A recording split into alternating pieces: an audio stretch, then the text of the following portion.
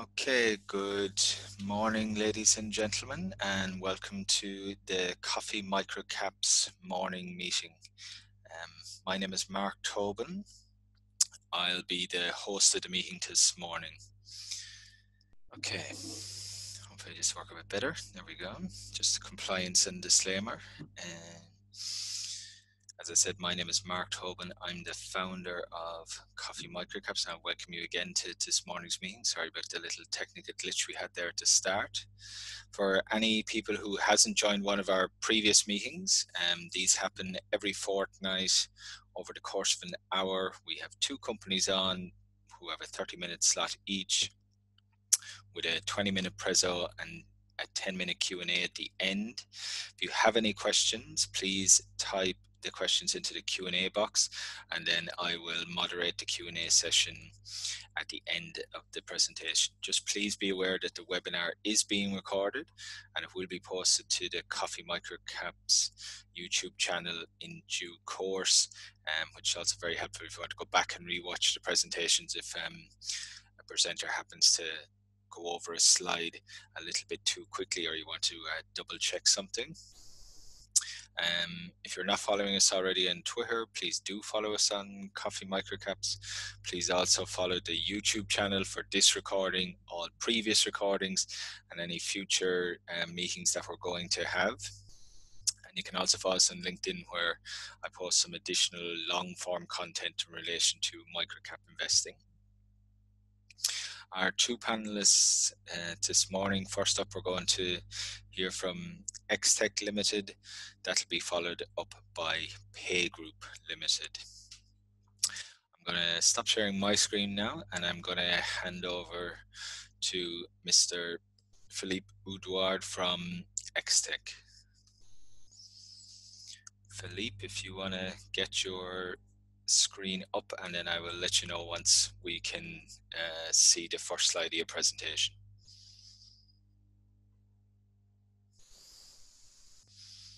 Any success? Yeah, I can see the first slide of your presentation now, Philippe. Is that in? Yeah, okay. Is that a slide? Yeah, okay, that's a slideshow. Okay, ladies and gentlemen, good morning, and thank you for joining us on the Coffee Microcaps.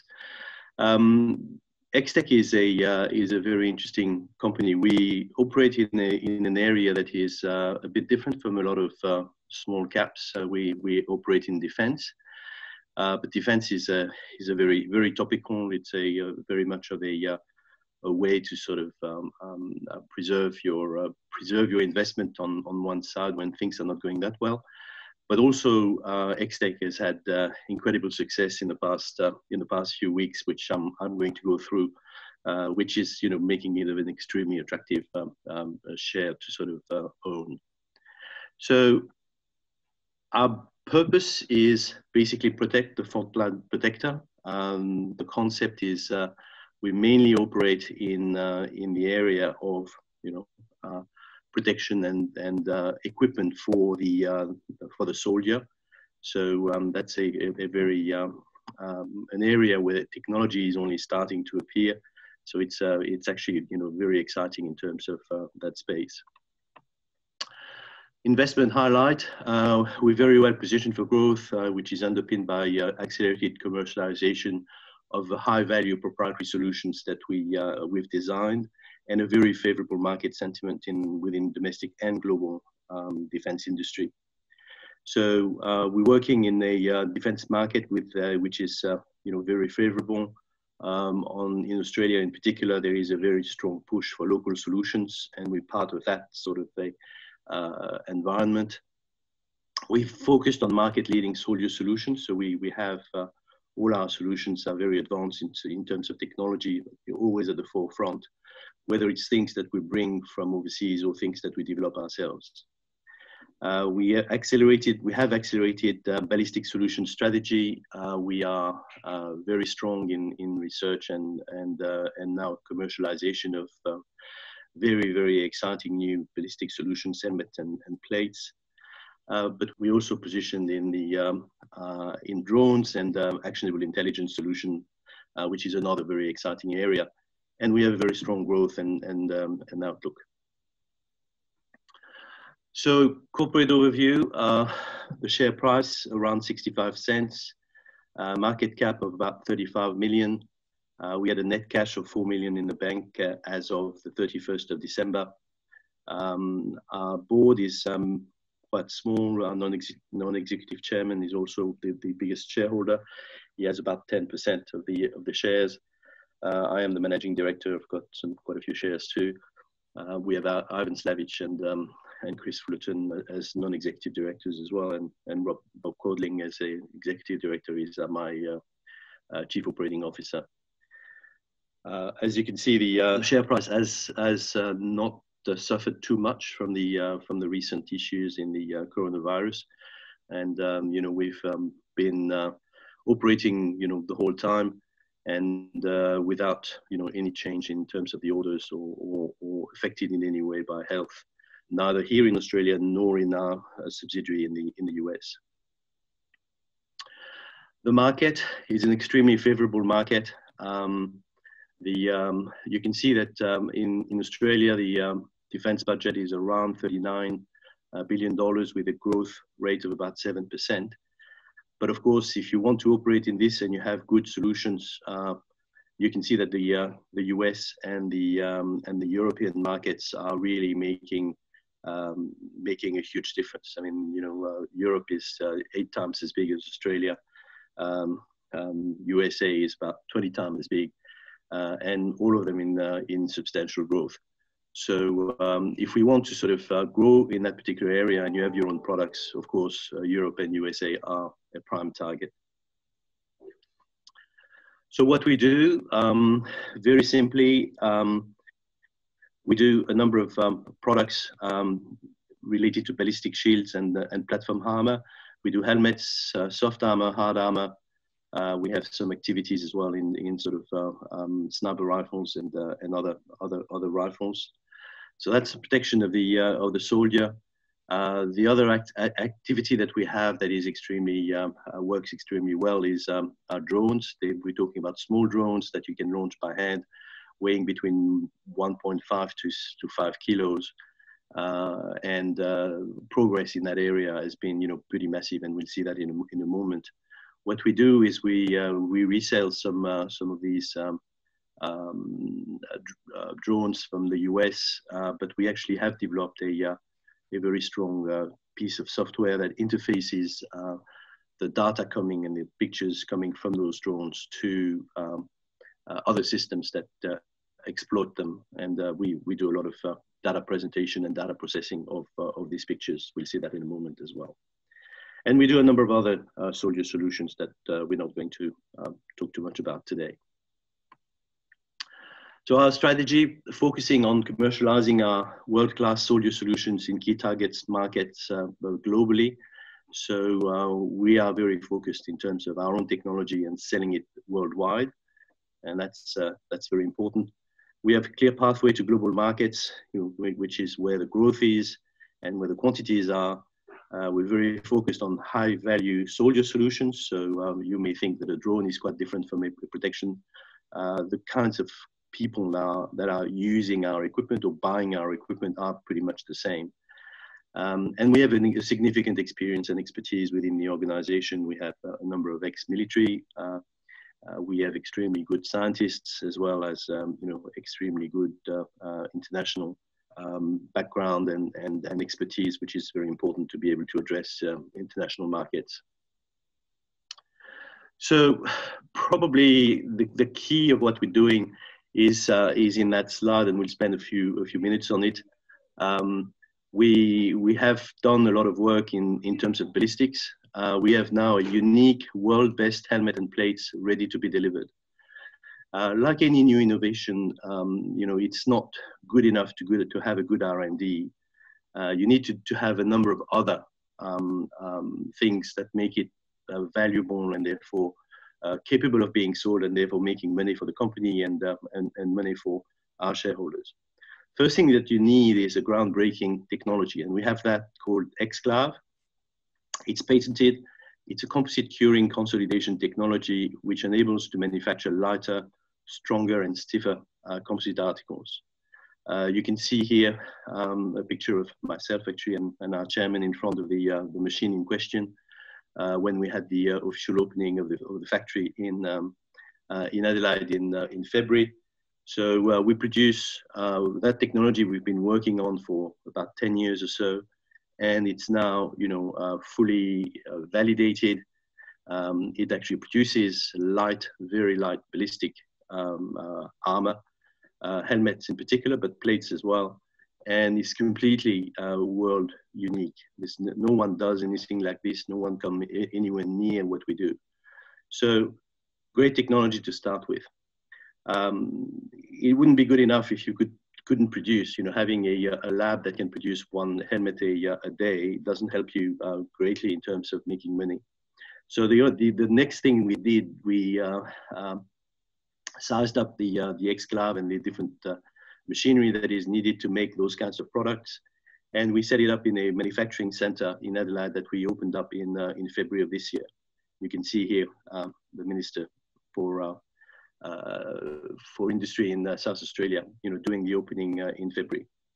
So it provides commercial scaling of the manufacturing, and we have started manufacturing already in there.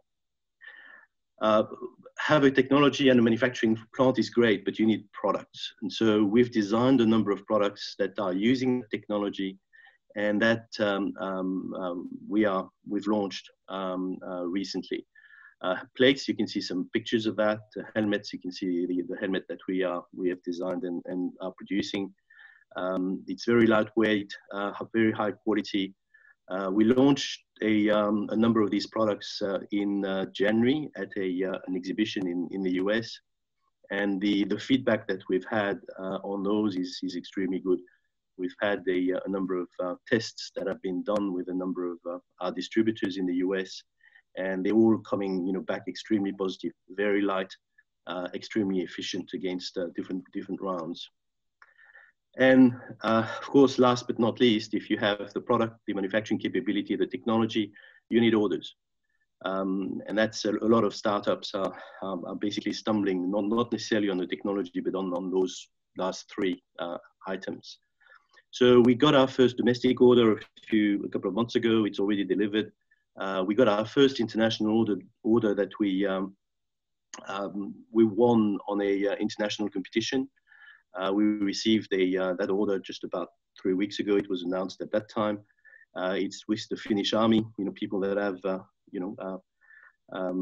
very turbulent neighbors. And so they're very, very active and concerned about, their own safety. So that is people that are, very advanced as well. And, our plate, won hands down against all the competition here. We have a number of negotiations happening at the present time with potential customers, underpinned by very well-established networks. So you can see that now we are starting to produce, we're starting to sort of deliver, and something that is completely unique and completely valid, not only in Australia but also worldwide. So how do we sort of enhance the way we can sell in that market? Well, one of the first things that we've done now 9 months ago was to sort of get going into the US. The US, as I mentioned to you, is actually the biggest market in the world for these kinds of things. We acquired a company that is making ballistic armor in Columbus, Ohio. It's already profitable. The whole acquisition was actually accretive. And so we've retained the very experienced US management that was coming with the business. And we got access to US networks for our new products through that organization. And with them, we sort of presented that product pipeline into SHOT Show, as I mentioned a few minutes ago, which is the biggest exhibition in North America for these kinds of products. So having a physical presence with in the biggest market in the world is essential, and the integration of that company has gone extremely well. I think it is a great success coming up. So as you can see, the commercialization strategy is very clear for us. We had to sort of do our manufacturing capability and integrate our US business. So we've developed the technology, we validated the technology, we opened up our new manufacturing center. We started the international and domestic commercial orders, so we have those in hand. We leverage our US network for XTclave exports, and we're targeting large global orders. So those last two boxes are basically happening as we speak. Coming on a few of the other products, XAtlas, I mentioned, is a piece of software that an application that allows rapid production of real-time, accurate georeference 3D mapping from video feed from a UAV. That allows you to compare that with previous data, which ensures an instant situational awareness and targeting. Imagine what you can do by creating a real-time 3D map from a 1.5 kilo drone.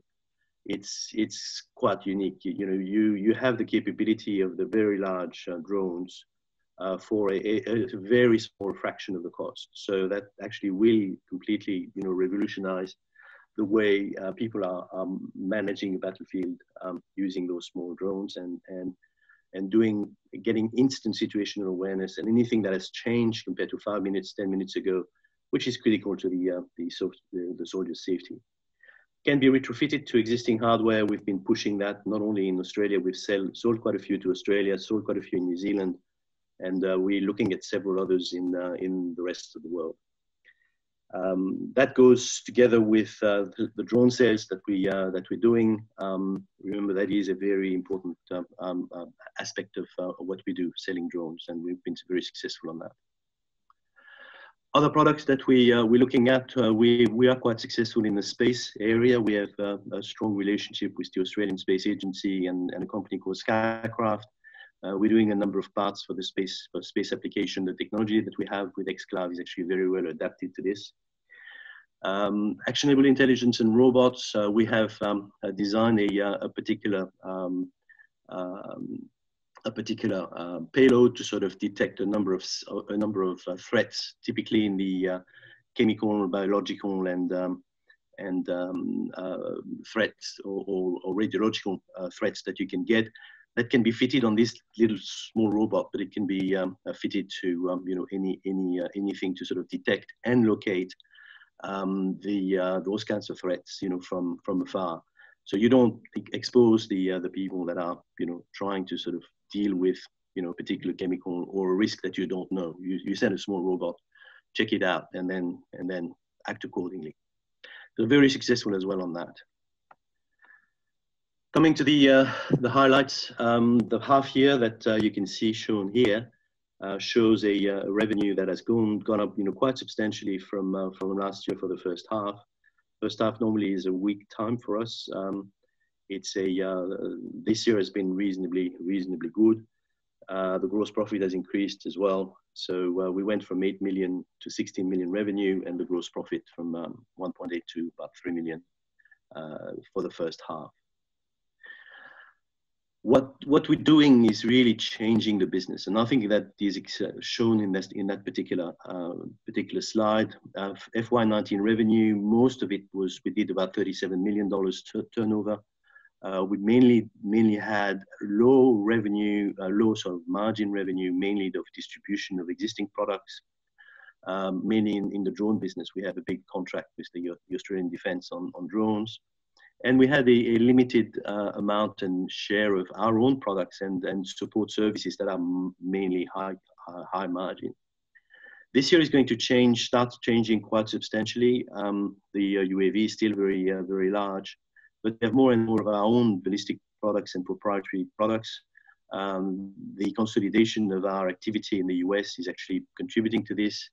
The fact that we've actually signed a repair contract for all the drones that we have in Australia is also, you know, increasing substantially our maintenance activity, which is a high margin activity.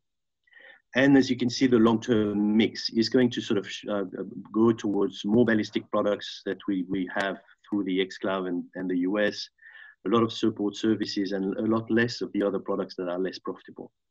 So we've been, marginally profitable for the last 3 years, which is always better than lose money especially when you develop so many technologies that are so attractive. It needs a fair bit of investment, but you can see that that will convert into larger profit from next year, basically. So outlook, we are very well positioned to execute that operational strategy and capitalize on further growth opportunity. The key catalysts are commencing export of XTclave manufactured product into the US and Europe, achieve further commercial orders of XTclave products, achieve commercial orders for XAtlas technology, this is the software for the drones, and achieve additional SUAS sales and maintenance revenue. So that's the way we see the future, and we work towards that future. That concludes my presentation with the usual disclaimer, being a listed company. Thank you very much for your attention, and if you have questions for this very exciting opportunity, please, I'm open to answering there. Thank you very much, Philippe. There's one or two questions coming in, but while people are still typing there, I might just jump in with two of my own. In terms of the US acquisition, are those guys that you've bought, are they going to be marketing all of the proprietary products, or is it just the armor plates and helmets? Well, the company is making armor plates and helmets. So, that's their job. That's their raison d'être, if I can call it that. So that's what they do. So they are continuing with their own range of products, which tend to be a bit less advanced. Well, remember, we're the most advanced anyway, so they're a bit less advanced, but they sell at good prices. They have a very, very strong presence, particularly in the law enforcement area.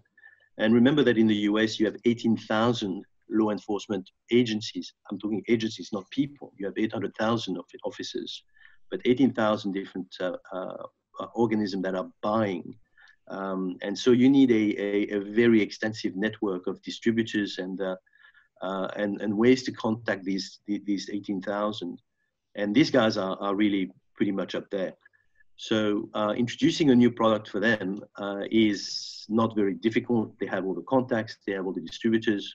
The distributors are now primed and they're very, very enthusiastic about the product.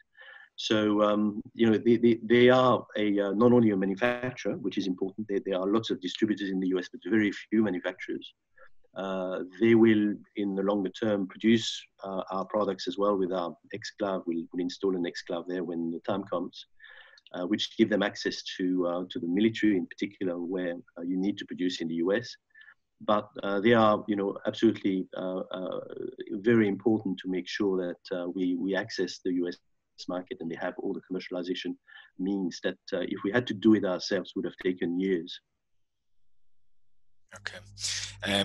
Actually, you must have read the mind of the two questions we've got in. They're both basically around the manufacturing. So what you've slightly alluded to it to my answers. We've one question on timing of when an XTclave machine will be installed in the US, and then the second question is, could you do all manufacturing from Australia, or will you require in, let's say, a region, one the US, one Europe, in terms of XTclave machines and manufacturing facilities globally? Well, the first part of the answer to that is the fact that we have a capacity in that machine to do up to about $40 million of revenue, whether you're talking plates or helmets. You do less helmets, but they're more valuable. So, roughly speaking, you can do about $40 million of revenue. So we'll try not to have too many machines across the world when one is actually fully utilized. So the timing of other machines is going to be dependent on the speed of the success, not whether we'll have success, we will, but the speed of it. The next one is obviously going to go to the US because they have requirements for local manufacturing. We have a factory already there making, armor. So putting a machine there, we expect something like about 18 months from now. again, depending on the use of the Australian machine. Other countries, well, we'll see how it goes. We've been successful in Finland for things exported out of Australia. There are some custom duties, but they're not very high. But people still like to do things in Europe, out of Europe. So it's probably going to be, the third possibility that we look at. In what format, I'm not sure, but by then we'll have two machines working, $80 million revenue. It should be the life would look pretty good. Yeah, and then another question on the machines. If you were to install a second one, what kind of cost is it to actually commission one of these at another location? It's not exactly a cheap investment. We're talking several $1 million between the machine itself and the associated machinery that allows it to sort of be efficient, and what we call preforming tools and machines. But yeah, several $1 million. So you need to make sure that you have a market and that it can be used before you sort of do this. But compared to what you can make out of it, which is 40 million a year, the investment, even if it's $4 to $5 million, is not exactly an affordable. Yeah, and it's actually small. And then the last question, just before we run out of time. What is the latest space development products and potential in that, let's say, division? Well, we started a bit with the idea that because we can make extremely light composite in general, and in that case, carbon fiber. What we use in helmets is not carbon fiber; it's a specific fiber that absorb a lot of kinetic energy. But for carbon fiber that is extremely stiff and very light, we can actually reduce the weight again. We can have less resin, which is what brings the fiber together, and with very high pressure, it actually will work very well in space. So we thought it was a good idea, but it actually picked up extremely quickly. We signed about a year ago an MOU with the Australian Space Agency. We've done some work of development of frames for a small satellite with Skycraft, a company based in Canberra. And so we're looking at different ways to sort of get that up and running on the small satellites and small launches that are really what makes the industry so attractive. From very expensive, very large launchers and satellite, the world is going towards much smaller, much more affordable, and large series sort of satellites. And weight is everything on a satellite.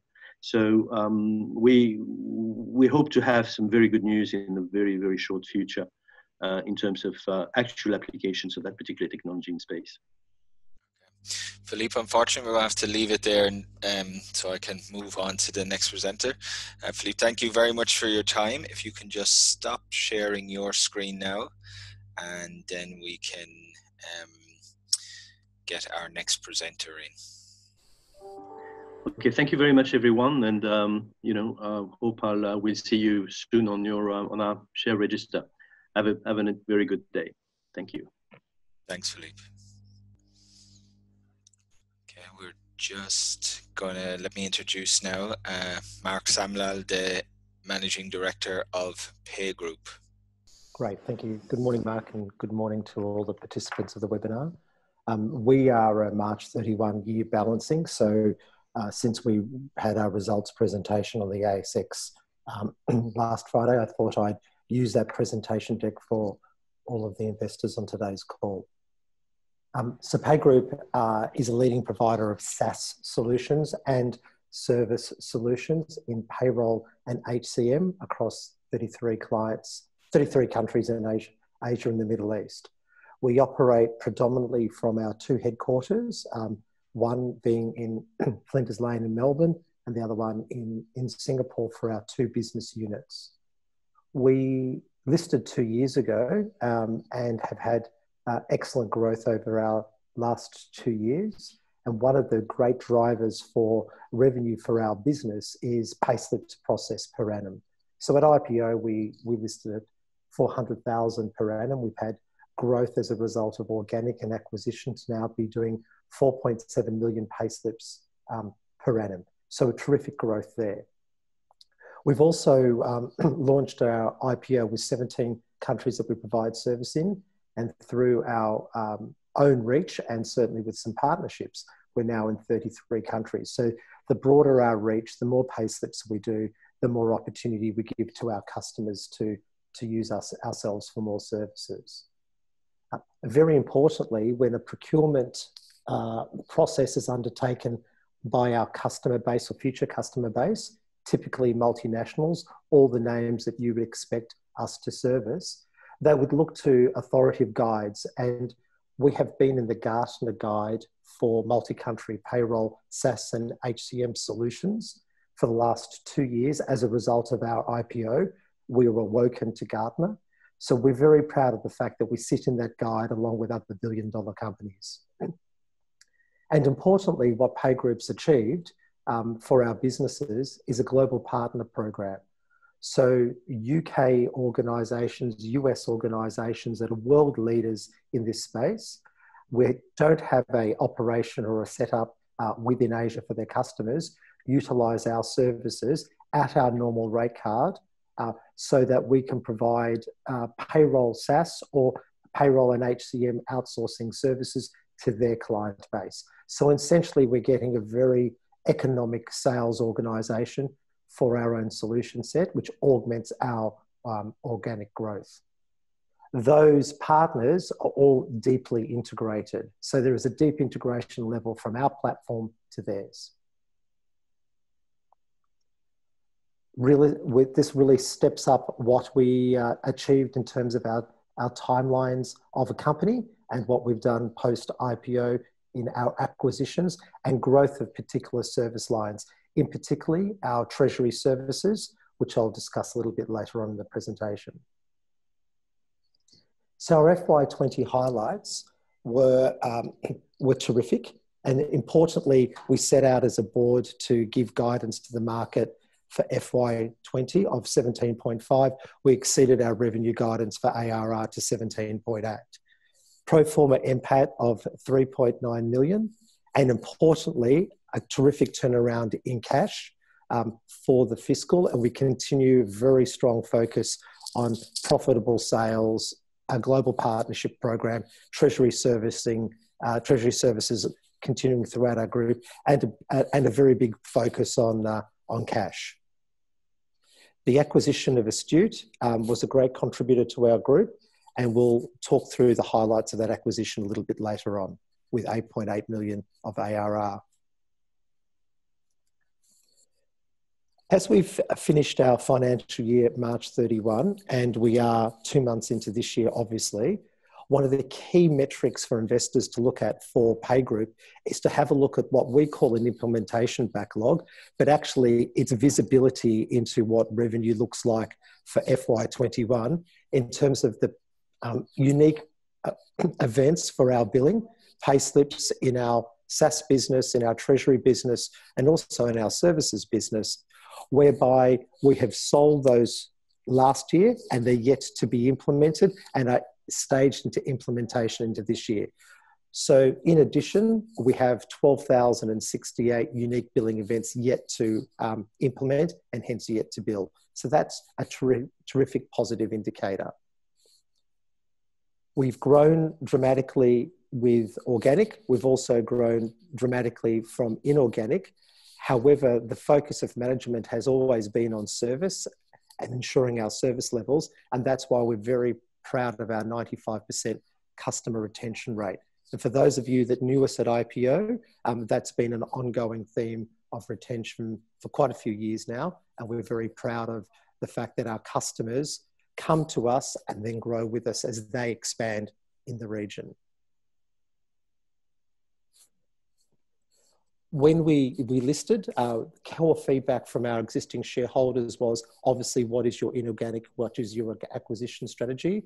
So our first significant acquisition was the business Astute One, and Astute services the very high growth contractor and temporary workforce market in Australia and just recently in New Zealand. We're very proud of the acquisition and assure our shareholders that at the time of acquisition, it was a great deal. It's proved to be better because of their performance, where they've exceeded their FY20 forecast from the time of acquisition. It's profitable, it's cash flow generative, and it gives great cross-selling opportunities for PayGroup in general.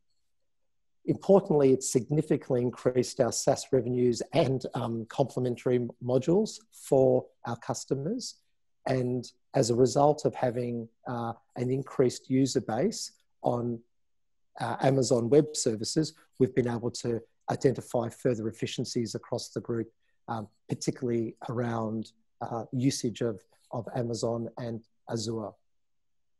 So it's had a great track record of sustainable growth. Again, founder-led company, 100% share swap to come into PayGroup. Founders, all staff, all customers, everything retained and moved into the PayGroup operating area. And this was done at 85 cents a share, which is a significant premium then to the market. So a great acquisition for PayGroup. Our segment performance really talks about the way each of our different business units have been operating. Starting from the right-hand side, Treasury obviously has a very high bar graph as a result of a low start, but it is a very fast-moving element of our business where either our payroll and human capital management customers use us for treasury services, which is the last mile of moving their payroll funds into the different jurisdictions around the world. And an increasing growing amount of non-payroll clients are also doing this as they struggle to understand the complexities of banking and assuring that their employees' salaries and statutory benefits are paid in up to 33 countries across Asia and the Middle East. So quite some growth there. Astute, the business in the middle, is our SaaS platform for workforce management companies and corporates to manage their contractor and temporary worker pools. And on the left-hand side, PayAsia, the first business that PayGroup listed. And you can see all of them have had positive implementations to be done for FY21. So a great start for us in a COVID-impacted year. I'll move away from the pro forma adjustments. The presentation will be online. In the interest of time, I'll talk to you further about the investable ideas and the thematics for PayGroup. So from a strategy and outlook perspective, we're very focused on assuring our clients and our prospects that we are here for them with the adoption of cloud-based software. There is a massive shift to online and remote workplaces, obviously. So as a result of that, organisations across the region have an inability to process manual claims, leave, medical, paper-based things. The uptake of our SaaS solutions across our client base has been very, very positive to the start of FY21 as a result of COVID. We're seeing offices shut. They're adopting our online workflow processes across the group. There is an increased usage and reliances on our software and services. Now, the reason that has happened and why our sales funnel and our sales have increased in FY21 is that there has never been a stronger time ever that there's a spotlight on payroll and HR companies as all of the stimulus packages, as all of the changes in legislation for payroll and human capital management has changed over the last 6 months. There has never been a stronger spotlight.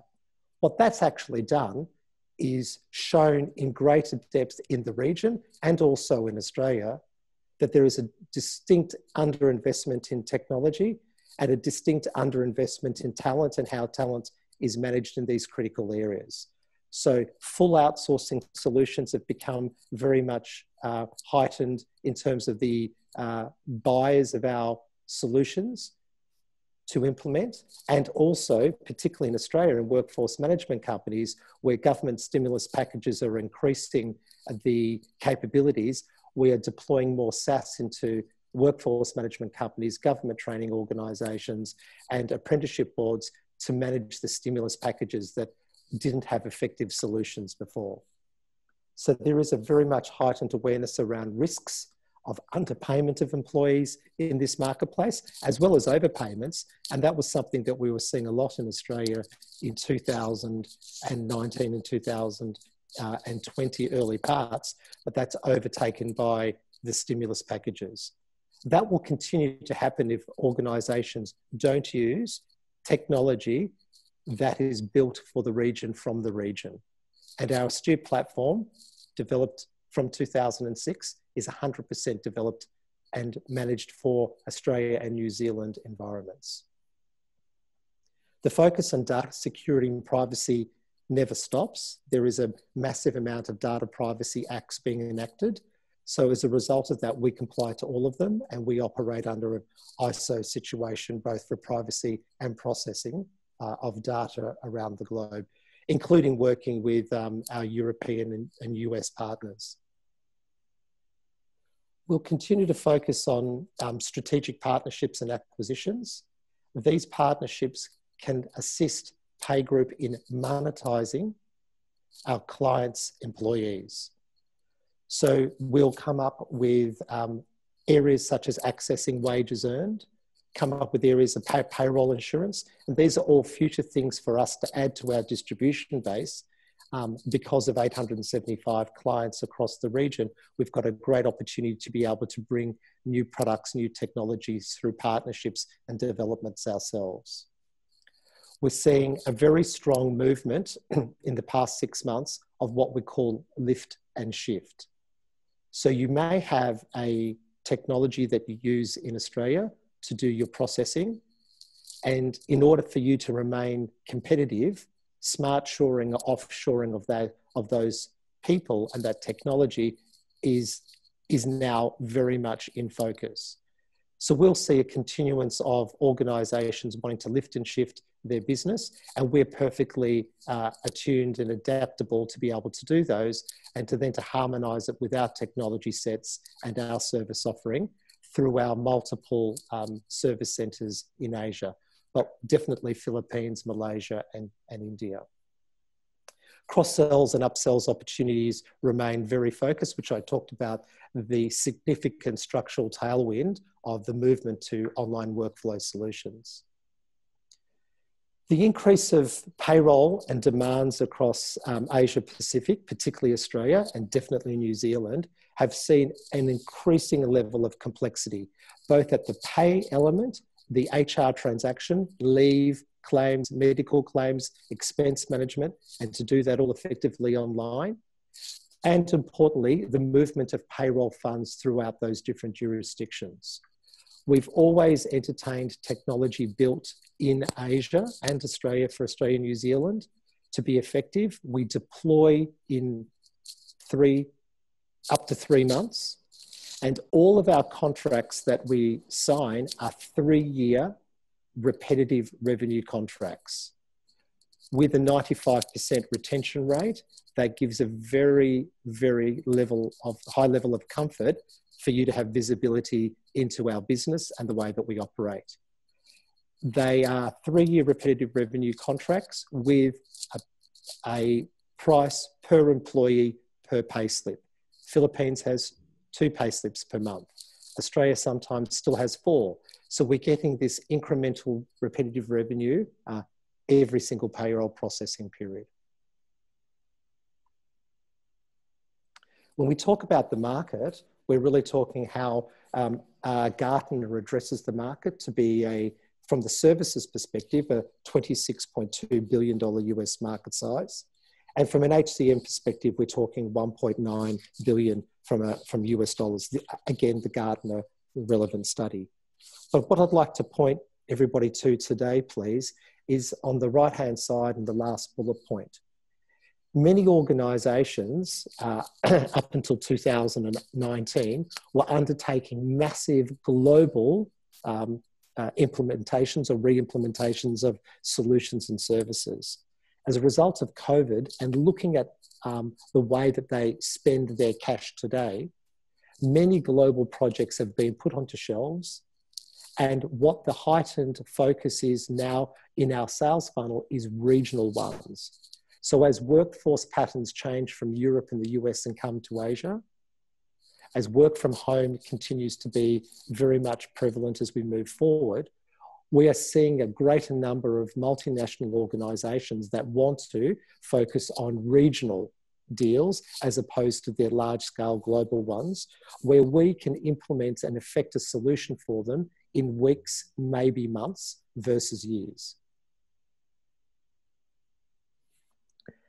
Our partnership program for the Astute business or the PayAsia business that we operate in allows for very interesting, leading global organisations to utilise their sales force to bring leads to us, such as Ultimate Software in the US bringing leads to us for Asia, or CloudPay in the UK, who actually use our rate card, sign our solutions and SaaS technologies into their offering, where we get 37 salespeople from them assisting us with our growth.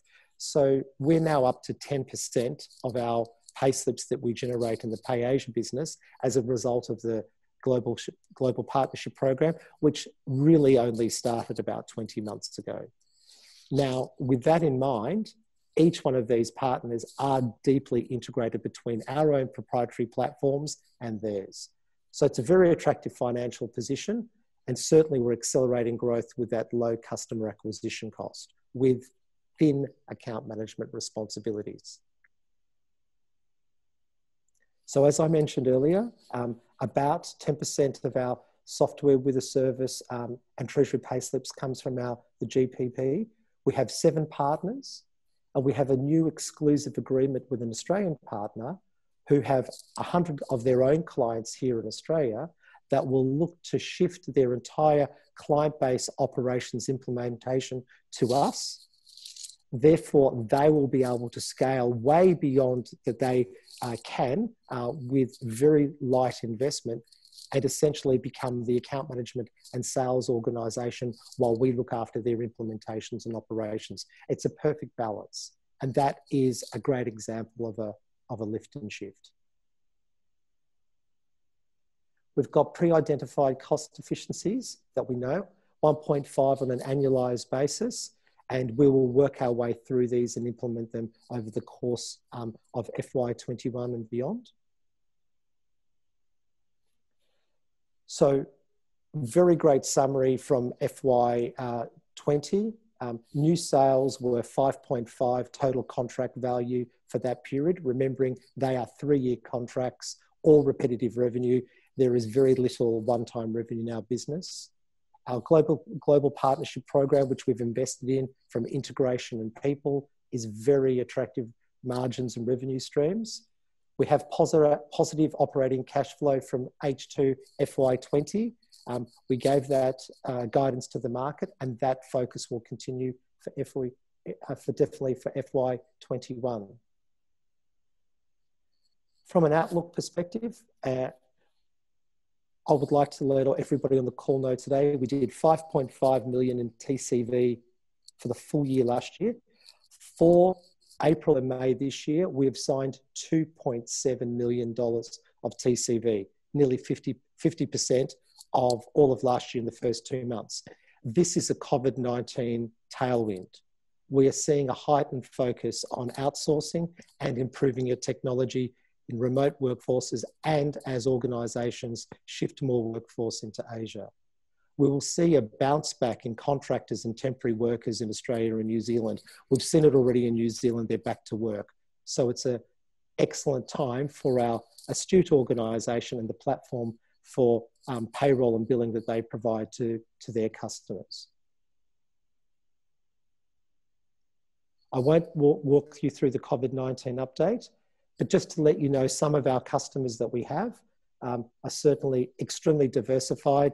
Basically, no direct customers in travel and hospitality, but certainly all of the organisations that you expect to be very strong in these years and continue their investments in Asia.